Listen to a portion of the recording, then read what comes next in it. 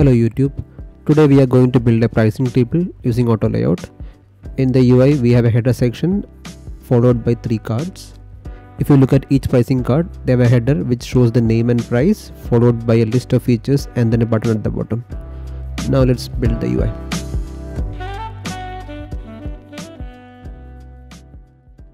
We can start by creating a frame. You can either press this button over here or you can press the key F in your keyboard. It will open up this menu on the right. You can see a list of different screen resolutions. Today we can start with desktop, and let's rename this frame to pricing table. Okay, that's done, and now we can start adding the layers. We can start with the title of the page. So let's call it pricing. Let's copy it and add description for the section. So maybe you can just add a random text like Lorem Ipsum, but I would recommend using a text that matches your designs. I feel it gives you a feeling of the page you are designing. Okay, now let's adjust the text styles to make it look better. So this is not a graphic design tutorial. I'm trying to explain how we can build the layout systematically and ready for development. So I'm not trying to make it look fancy or like a dribble kind of thing.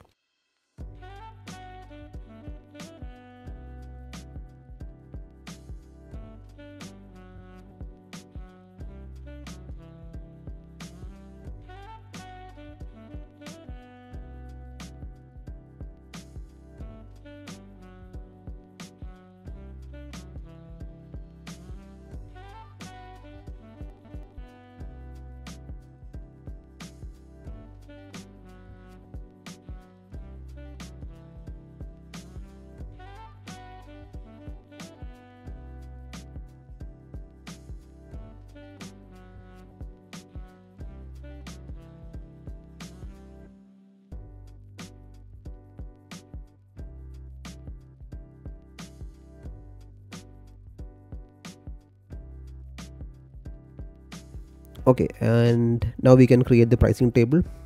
We can start with adding the text.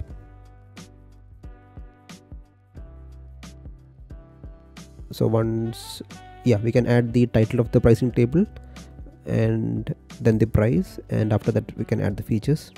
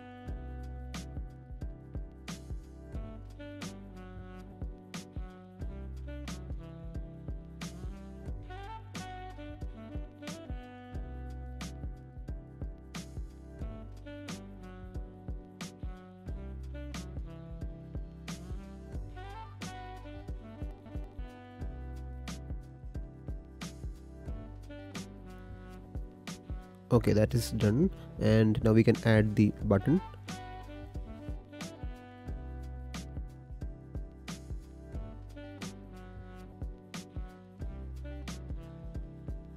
Let's apply the auto layout to the feature list, and we can group this title and the pricing together and apply auto layout to both of them. Now what I'm going to do is I'm going to break down the price field into separate text layers. This is not really required, but I'm trying to make the components scalable. You'll understand the benefit of this in the next part of the series.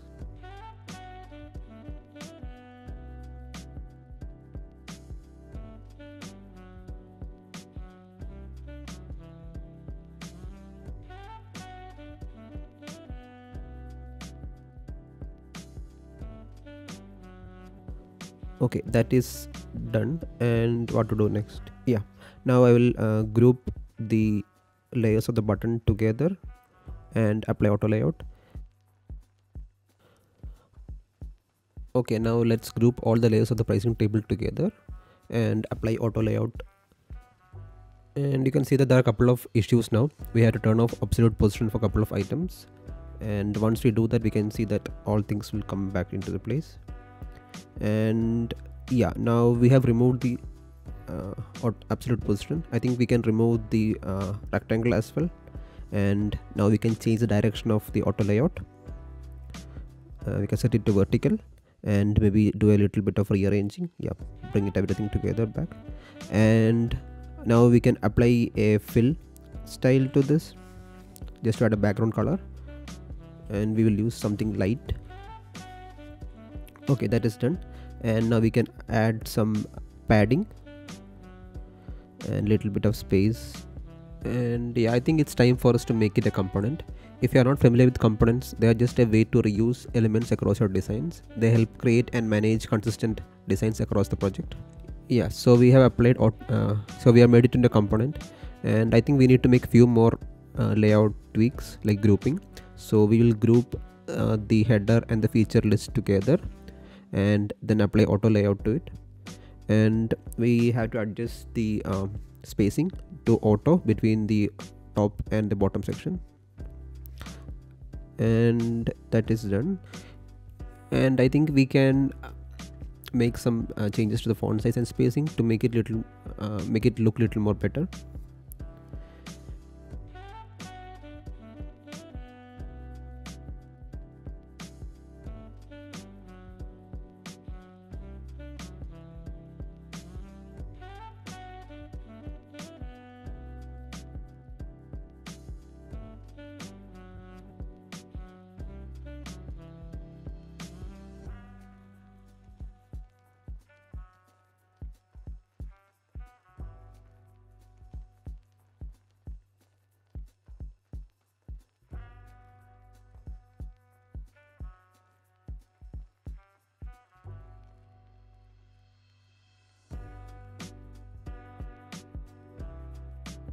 Maybe we can add a check mark icon for each feature. So let's pull in the icon from phosphor icons.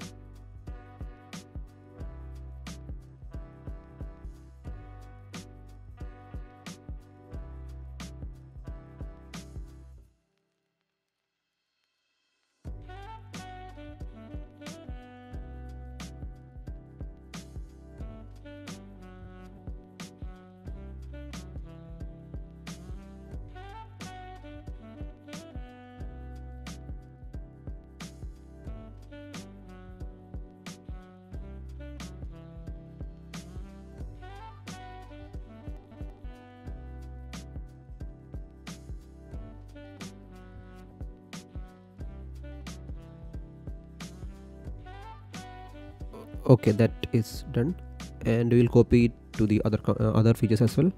We'll do it later, but before that, let's make some few tweaks to the header component. Now what we can do is we can create a property for this component to store the pricing title name.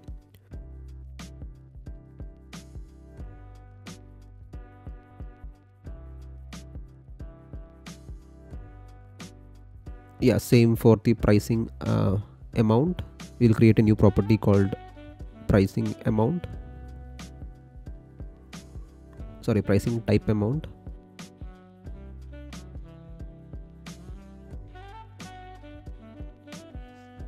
And same for the features as well. We'll create a property called feature 1.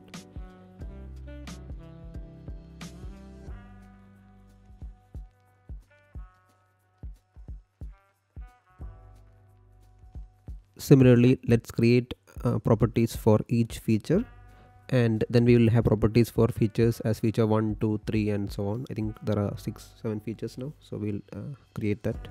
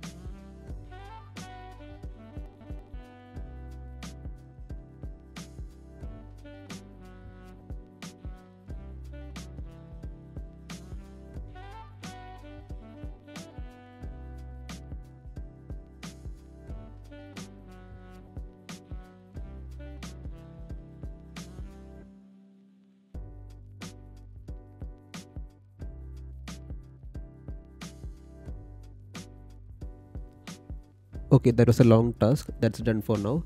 Now we can start styling the button. We can create a button component to style the button. For that, let's copy the button here, and we can tweak the style. We can add some rounded edges and update the spacing a little bit. And I think we can change the background to a gradient.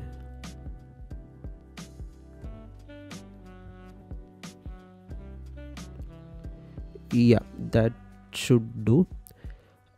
Now it's time to convert it into a component.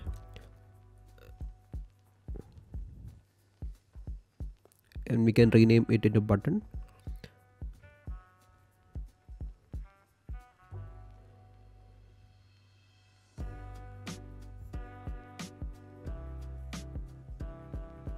We can do a few more style tweaks just to make the component structure better. We are just making it scalable, and we can add a button property for button label so that we can change the button label on the fly. Now let's create a instance and add it to the design. Now we can do a little more cleanup here in the design. We can move all the master components outside the design, and we can save it separately. So we can create a section to just keep all the master components, and we will only use instance of the master component in the design.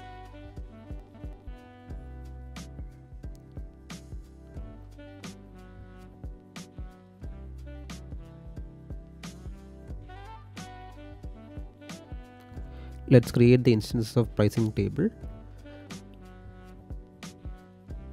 Copy it 3 times and create an auto layout group for 3.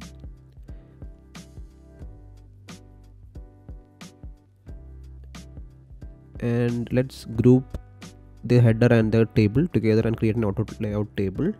And I think we can also create an auto layout for the entire page. We can make some tweaks to the spacing.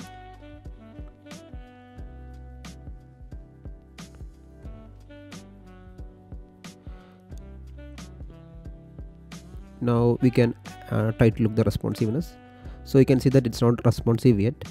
So for that we have to make a few more tweaks. Let's go into that.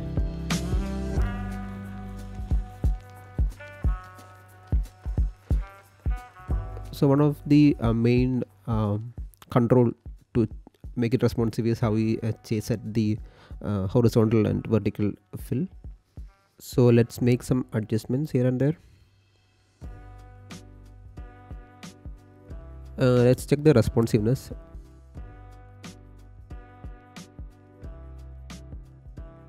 It's better than before, but I think it needs more work. We need to apply fill horizontal resizing to the pricing table. Now when we resize, you can see that the width of each box is reduced.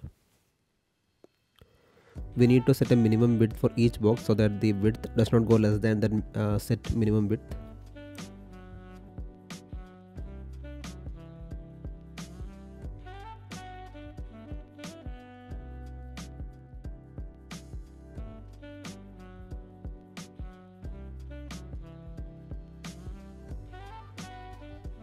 We can reduce the padding here. Okay, I think this looks alright. And yeah, we can also set a maximum width for the content area so that the size doesn't the content doesn't expand over that particular limit. Let's center align it. We can also set a maximum width for the header section. We can set it maybe 720. Now we can make some tweaks to the styles. You can see that I'm making changes to the main component, and all the changes are getting reflected in the instances.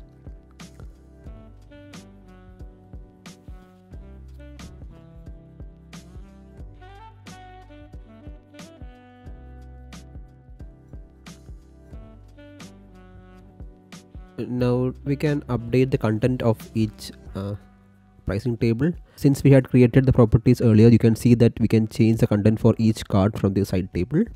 So there is different properties listed like pricing type amount, feature 1 2 3 4 5 6. So we can all do it from the side panel.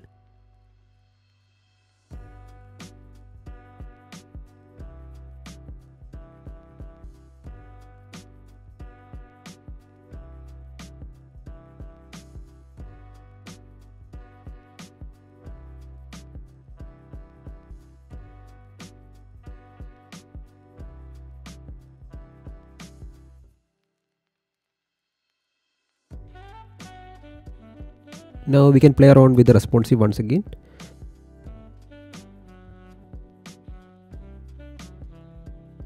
I think we need to clean up a little bit here. You can see that there is more empty space on the right. The content can stretch in this area.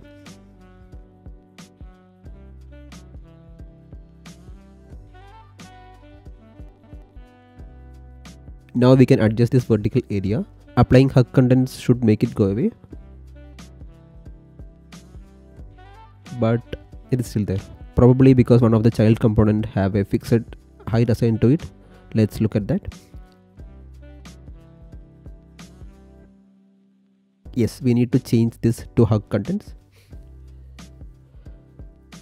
Now I think we can add little bit space here and there.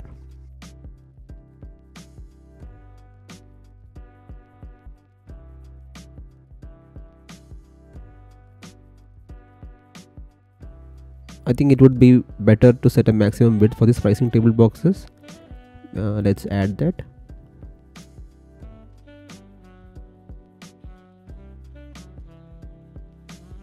And now we can align it in the center. Now we can check the responsive once again.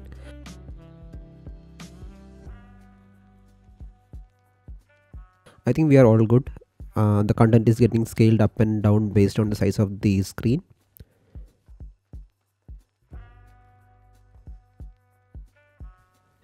And yeah, that brings the end of this video. If you are finding value in this content, please consider subscribing to the channel. Thank you, and I'll catch you in the next video.